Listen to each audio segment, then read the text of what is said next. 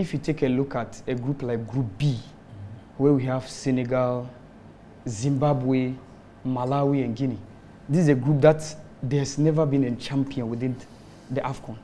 No team within that group has ever won the AFCON. Senegal have been 2-time finalists, 2002, their golden generation under coach Bruno Metsu. If you can remember the days of Tony Silva, Ferdinand Coly, Omar Daf, and Lamine Diatta, the current coach Aliou Cissé, the late Papi Bouba Diop, the likes of El Hadji Ousseynou Diouf, Kalilou Fadiga, and Henry Camara. These were the golden generation of the Senegalese football. This was 2002. 2002. You remember they were having someone like Julius Bukandi. Julius Bukandi, that's yes, 92. That's 92, way back, yes. But this is about the golden generation. And they made it into the finals in Mali.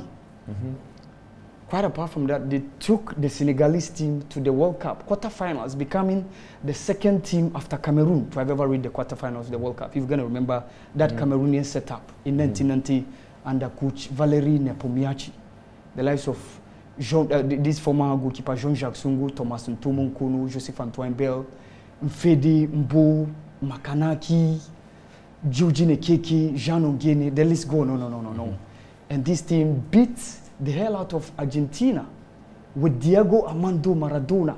In the opening game? Yes, in the opening game. With 9 men? With 9 men. Francois Omambik was the man on target.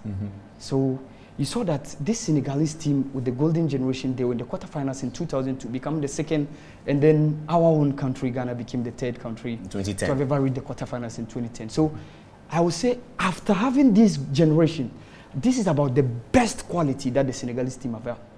Imagine having someone like But we Sadio saw their Mane. Opening game, Senegal. Yeah, they were not that great. They weren't convincing.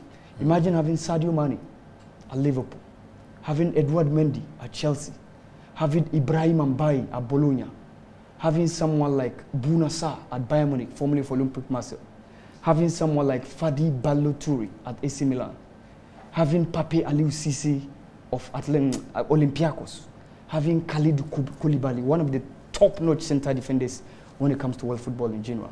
In midfield, Idrissa Gana Gueye does not need any introduction. He was with Aston Villa, he came to Everton, he's now playing at the Paris Saint-Germain, the capital city of France. Having someone like Cheikhou Kouyaté. That sounds like a good team. So you're picking that Senegal should be the top favorites for the tournament. If you look at the current crop of players that they have, you might be tempted to say they are one of the hot favorites, but they weren't convincing. Their group, they have Guinea. Guinea were finalists in 1976. You know, that was the time that we were having Hafia Club. They were dominating on the continent. They won in 1972 against SC Villa. They won in 1975, and they won in 1977 against Accra Suffolk. Hafia? That was a year Accra Suffolk did the miracle of Elwak against Mufulira Wanderers from Zambia. So these were the days that the Guinea have probably their golden generation. Petit Sori, Bengala Sila, Amara Toure, Papa Kamara, and Sharif Suleimani. That's the 76 team of Guinea that you are mentioning? Yes. Okay. And Sharif Suleimani was the African best footballer of the year in 1972. You know, we used to have this relationship called Ghana-Guinea-Mali during the days of Modibo Keita, the president of Mali, and then Sekou Toure of Guinea, and our own Dr. Kwame Nkrumah. So the African best football of the year would also tend to be Ghana-Guinea-Mali. Oh, I see. When they started giving it. That's interesting. Ibrahim Sande won it in 1971. Even before that, you have this person called, this person from Mali. Yeah, from Mali. Oh. Is it Keita? Yeah, Keita. Keita. Keita won it in 1970. Ibrahim Sande won it in 1971. And Sharif Suleimani won it in 1972. So Sharif Suleimani was part of the great or the golden generation of Guinean football. There was this commentator called Harry Thompson. Yes, of GBC. Of GBC. He was one of the best commentators, not even in Ghana, on the continent, that a lot of people used to follow. Whenever he's mentioning the names of this place, you'll be marveled. Petit Sori, Bengala Sila, Amara Toure, Papa Kamara, Sharif Suleimani. And they were in the finals in 1976, losing out to Morocco. And that's the one and the only time the Moroccans have ever won the AFCON. Okay, so at this stage, does Nigeria, by their performance, become one of the favorites after the opening round of matches? Nigeria has always been a favorite when it comes to the AFCON. Since 1984, up to date, apart from Ghana 2008, that we eliminated in the quarterfinals, and those AFCON tournaments that Nigeria have failed to show up, whether they didn't qualify or they've been banned, Nigeria has always been within the last 4, Paul. From 1984 up to date. Apart from the tournament that they've not shown up, whether they've not qualified or they've been banned. Apart from that 2008 quarterfinals, we beat them courtesy the late Manuel Junior Agogo and then Michael Essien after Yakubu Aigbeni scored from that spot kick. Nigeria has always been in the last 4. And Nigeria has never lacked quality. Check those who started today's game. Maduka Okoye. You said Nigeria have always been the last 4 since CAN 2008. Since 1984, apart from those tournaments that they failed to qualify, or you mean all they've the not shown 96 tournaments where they didn't show up? Yes. We know about the political situation. There's a history to that. Yeah, remember in 1995, there was the killing of this person who was rising up against the General Sani Abacha. The Ogoni killing, Ken Saro-Wiwa. Yeah. So after that, the then government of South Africa under late Nelson Rolihlahla Mandela, aka Madiba, criticized the government of General Sani Abacha. So that brought a rift or tension. So Abacha decided that the Nigerians were not going to the tournament. So after the Nigerians decided not to show up, they were banned in the subsequent tournament, which was Burkina 98. So they failed to show up in 1996 and 98. And they were christened by Abacha as the Super Eagles. Yes. So apart from these tournaments that they've not show up, and those ones that they've not qualified, like 2017, like 2012, from 1984 up to date, Nigeria has always been within the last 4. Let me challenge you on that. In 2008, when we hosted, yes, I said apart from 2008. And those ones that they've not show up, whether they've been banned or they've not qualified. 2008, we eliminated them. We eliminated them in the quarterfinals. You know, we topped our group that included the likes of Namibia, Morocco and Guinea, and they came second. They were playing at Esipon. Takrady. They played alongside Mali, the Eagles of Mali, Les Elephants de la Côte d'Ivoire, and then Les Écureuils or Squirrels of Benin. Did you speak French? I did a bit of French at the GCS level. All the messages I'm getting are very excited about your presentation. Les Écureuils. Okay, so yes, we talked about Nigeria. So you're saying that Nigeria, by default, we should assume that they'll be in the last 4. They are always a hot favorite. And they always want to live by their standard. They have their standard.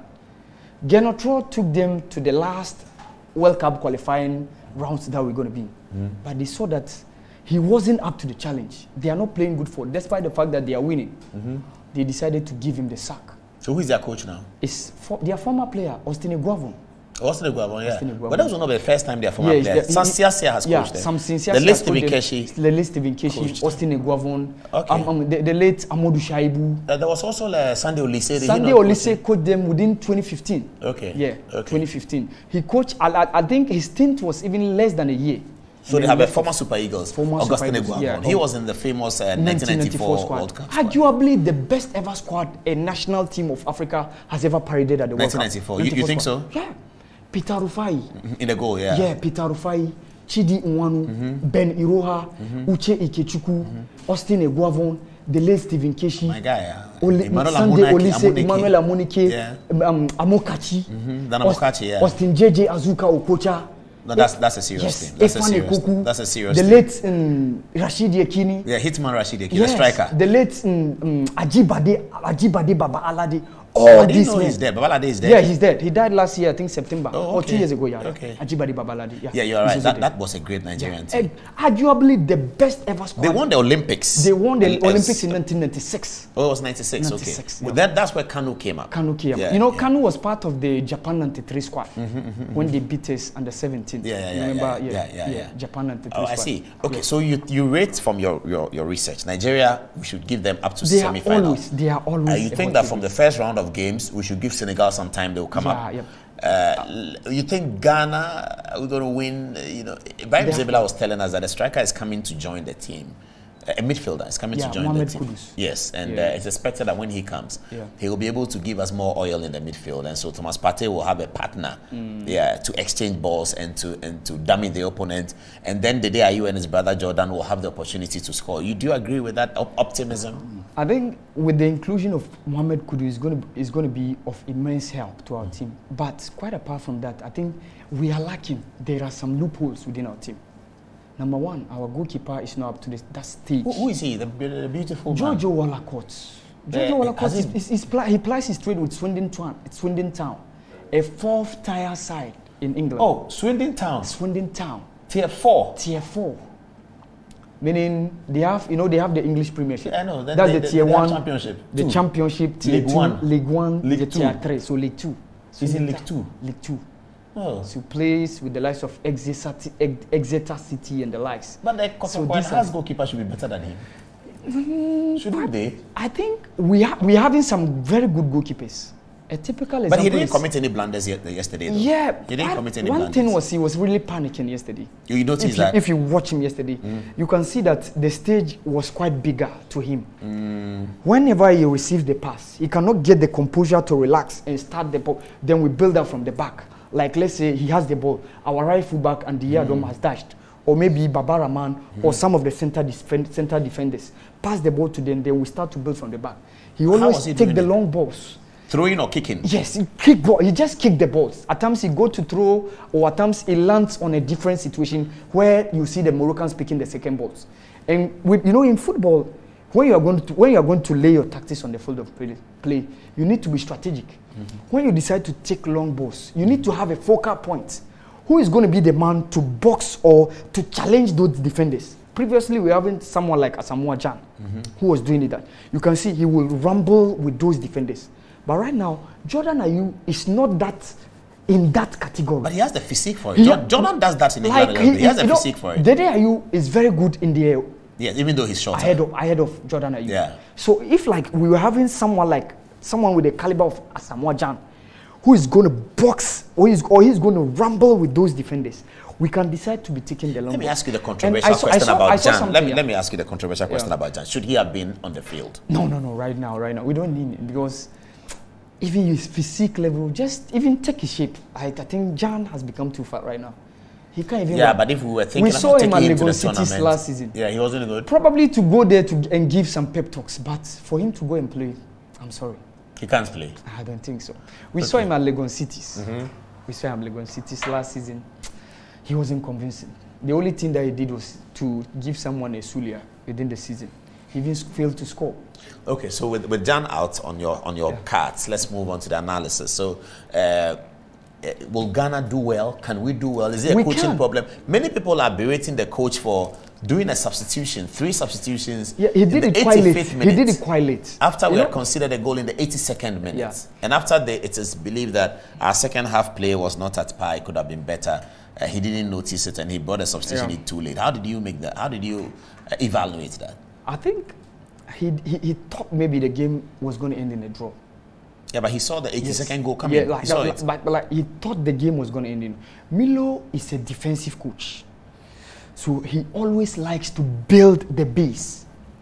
He wants to have. He doesn't want to lose. He wants to have a strong defense. Yesterday, you saw clearly that those who kept us within the game were our midfielders and the defense.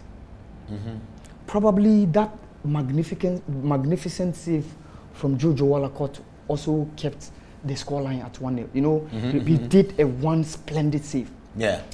So that's how Milo plays. He always likes to build the base. Quite apart from that, Milo wants to soak the pressure. Then he decides to hit you on the counter. But yesterday, we were lacking ideas. Immediately, you see our pacey wingers in the shape of Joseph Pencil and then Kamal Din Sulemana. Whenever they take the ball, Jordan Ayew has also dropped. So there is no focal point. Why was Jordan dropping when the wingers were going? He should be the arrowhead, shouldn't he? So the wingers are going, he should be pacing and looking at them and be the arrowhead so they can throw it in front. He can run and dummy and step back. The ball comes back and he can hit. I don't know. So what was the training? I don't know whether you've realized this. Was it last season or 2 seasons right now? Even at the club side, Jordan is not being given an opportunity to be arrowhead. Arrowhead. Yeah, but in Ghana, they should give him that opportunity. No, it's because we don't have someone like that. Jordan always plays very well when you have someone who is going to partner, like a typical striker with the caliber of Asamoah Gyan. So Jordan is a second striker? Yes, Jordan probably like a winger, maybe running from the flanks or playing just behind the striker. Oh, that's his thing. That's where you're going to see Jordan very well. He's not an arrowhead striker. Like when you're going to depend on him. So he's a winger striker, like Sadio Mane, like Mohamed Salah. Mohamed Salah. Okay. So like we were not having someone to lead us. So he's not a. He's not a Marco van Basten. Yes. He's not a Wayne Rooney. Yeah. Oh, I see. Even Wayne Rooney at times played. There were days at Sir Alex Ferguson when using Van Persie came in. He there played were Rooney days, behind. yes, he was reason Rooney did even well. in midfield. Yeah. Because he has the ability to so take Van a long Persie is ball. what you call an arrowhead, complete arrowhead. Marco van Basten. Didier Drogba, a typical example. Drogba. Yes. That's striker. Romelu Lukaku. Yes. Oh, Lukaku. Chelsea was happy. You mentioned his name. Yes. Luis Suarez. Yeah, Luis Suarez. Yes. These are. So what kind of player then is Dede himself? Is he a number 10? So he's a midfielder? Dede can play the number 10 in the wings. But one thing is, right now, he lacks the pace. Unlike the Dede that we used to know. Which was his strength? Yes. His strength had always been the pace. Back in the days. Like his father. Yes. His strength is the pace. But you know, he's getting old right now. So Dede cannot run like we used to know. I don't know whether you've had the opportunity of watching this game. Ghana versus Rwanda under 20 at the AFCON under 20 level in 2009. The one we won? Yes, the one we won. The final? Yes. I remember that game. We won the AFCON and went to Egypt and conquered the whole world. Yes, the World becoming Cup. The one and the only F country. Yes. That first game against Cameroon, it was a 1-1 draw. Anyone should get the opportunity to watch Didier on that day. How pacey he was, how he was able to take on the Cameroonians. Another example. Even CAN 2008. Yes. At CAN 2008, when he came in as a substitute. Yes. Apart from that, great. 2010, in that game against Australia. Yeah, I was there. In that game against Australia. Bloemfontein in South Africa. Yeah, no, it was Rustenburg. Royal Bafokeng Stadium in Rustenburg. I was there. He was absolutely magnificent. And that day, if we had lost the game, we would have been out of the World Cup. Yes. Yeah, he was good. Check Dede Ayew.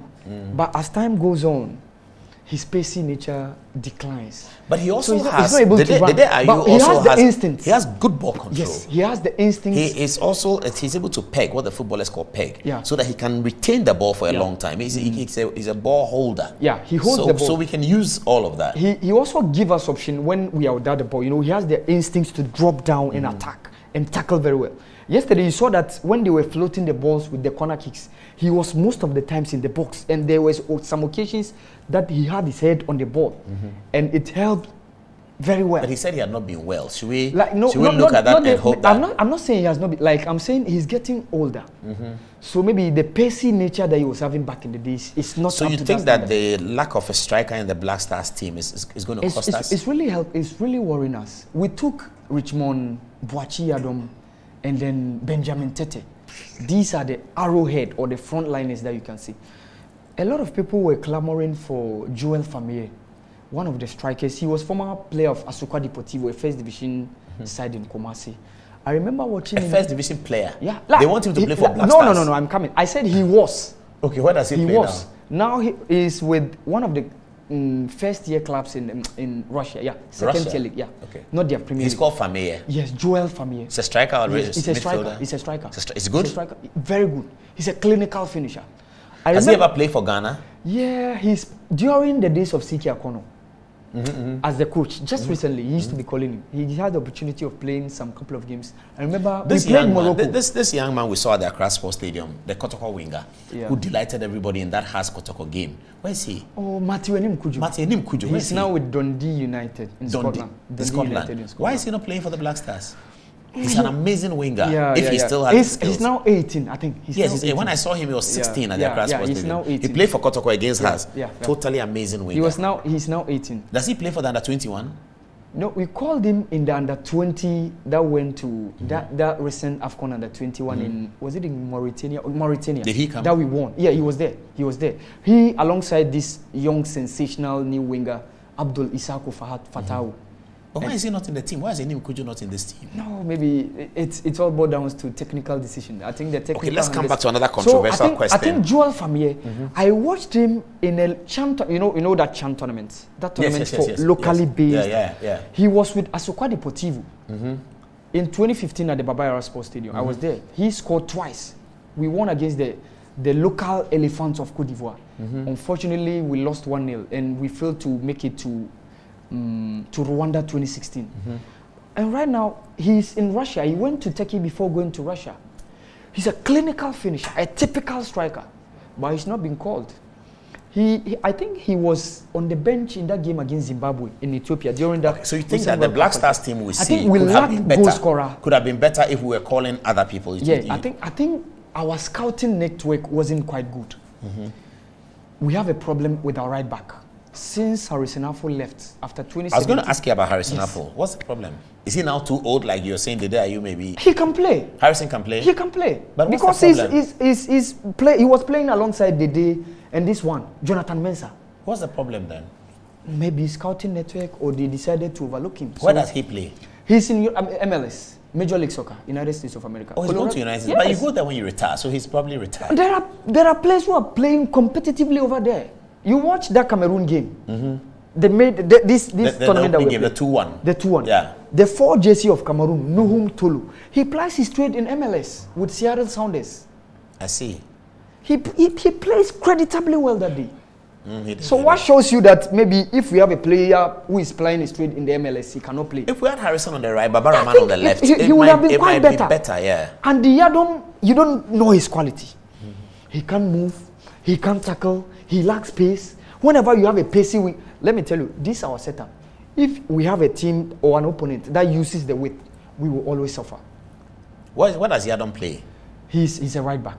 Where? Which team? No, he plays his trade in QPR, Reading. He alongside. He's the Reading guy. Yeah, he Baba alongside. Rahman is at Reading as well. They are 2 and 3. Reading. So the Reading 2 and 3 are the 2 and 3 for the Black Stars. Yes. And the other. Baba Rahman was not that impressive with his crosses on the opening day because I know him, and that's his strength. Baba Rahman, he's like Celestine Babayaro. Yes, Baba Rahman, but it's not coming. Injury affected his career.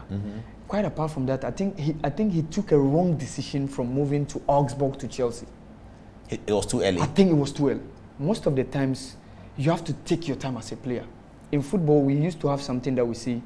As a young player, your currency in football is playing time. If you are coming up, you have to get a team where you can always get the chance to play consistently. As the time goes, you'll be seeing those big teams will be chasing you. So from Augsburg, AS Roma came calling. And that was the time Ashley Cole was leaving AS Roma for MLS. So the position was there. Baba Rahman, you just come from Augsburg, come and take the position. He decided for the left back of Roma. For the left back. Yeah. He decided to move to Chelsea. And that was the time they brought on board Felipe Luis, who was part of the 2014 team of Atletico Madrid that lost to Real Madrid.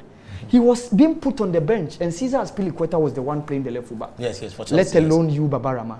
So it affected his career. Okay, so the caliber of the options for Chelsea, left back and right back, that Baba Rahman threw himself in was such that he was not going to succeed. Yeah, he was not going to get that playing time. And quite apart from that, there were games he made some mistakes.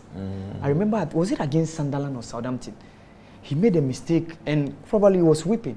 Mourinho was just... So, give us your conclusion summary. Friday, are we going to win? What should we do to win? I think we have what it takes to beat the Gabonese. Gabon, they are not quite good. They don't have the history when it comes to the Nations Cup.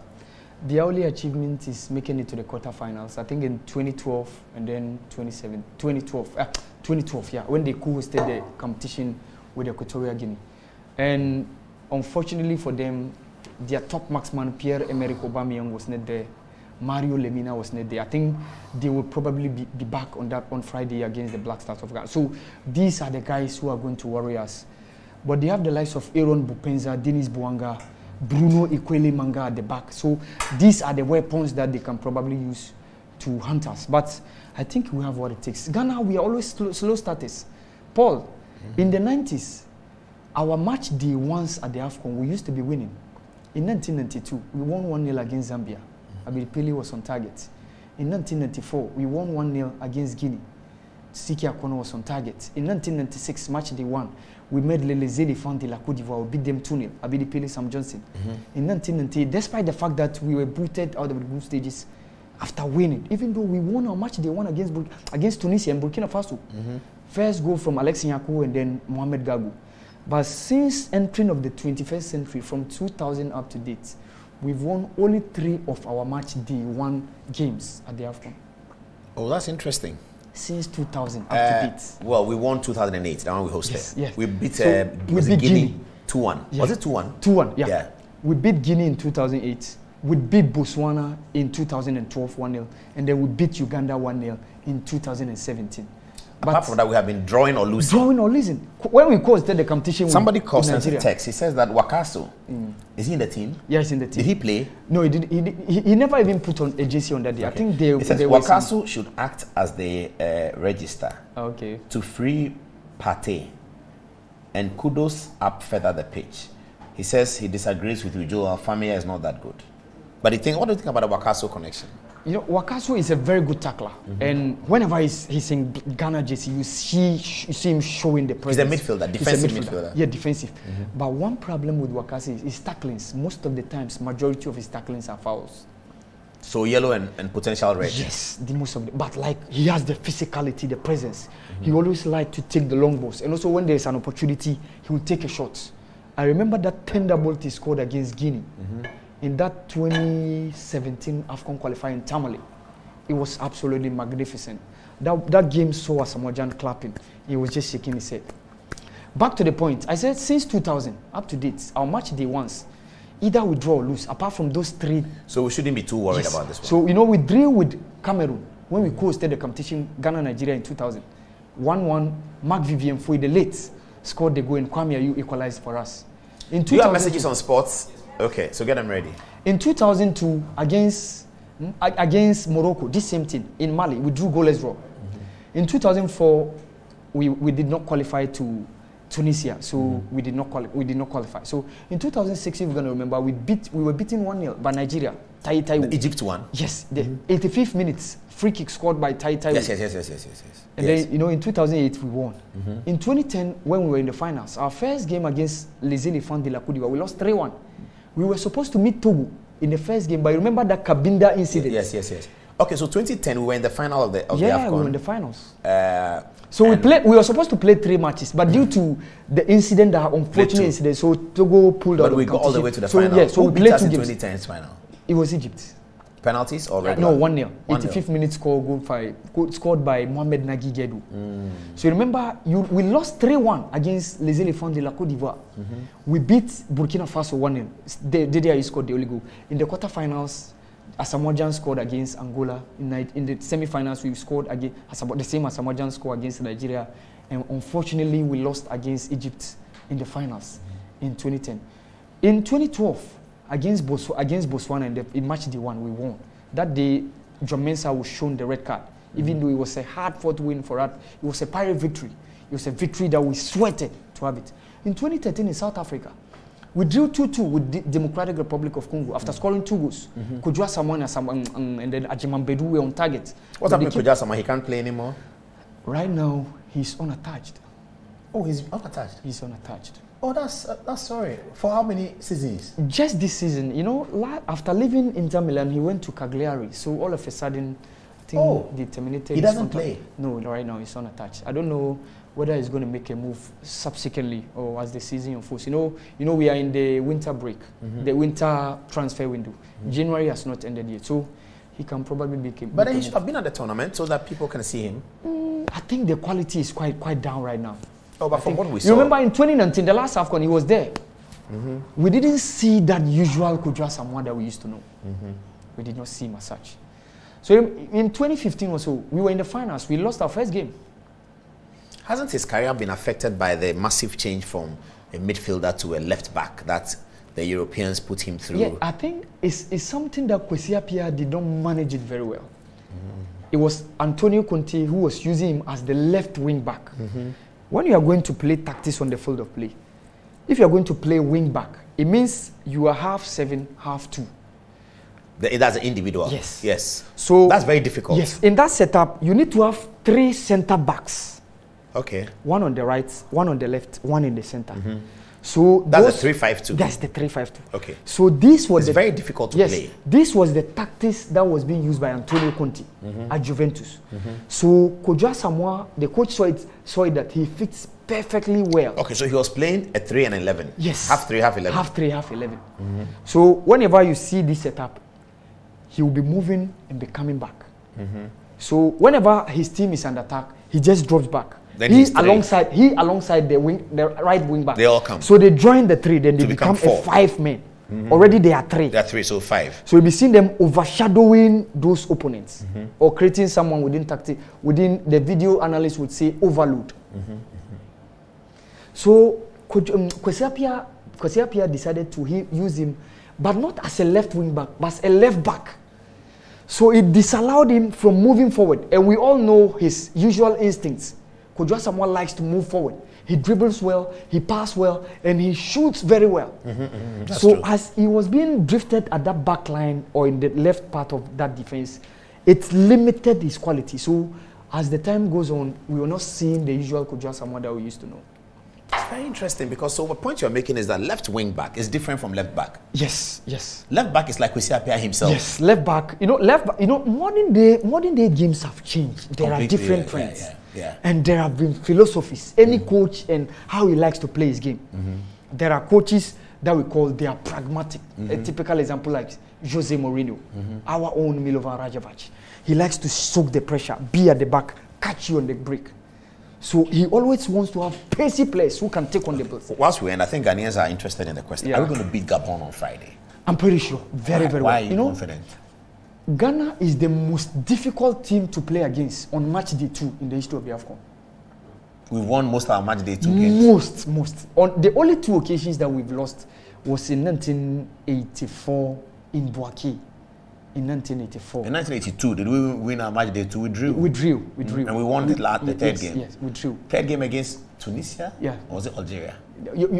So we drew with Libya 2-2. 2-2. Then we drew with Cameroon goalless. Yes. Then we beat somebody 3-1. It was Tunisia or Algeria. Yeah. George Al-Hassan scored I think 2 goals that night. 84 and then 1998. These are the only 2 games on match day 2 that we've lost. You remember Burkina 98, we lost 2-1 against Togo, the Hawks of Togo. These were the days when they were having this former Ashgoal goalkeeper. I don't know whether I remember Nibombe Waki. Nibombe Waki. And then they were having one striker, Nusuji Kosi. They were all plying their trade at Goldfields, then Goldfields, now called Ashanti Gold. Yeah. So Togo and Algeria are the only teams to have ever beaten us on match day 2. Yeah. So I'm pretty sure that we are going to make it today.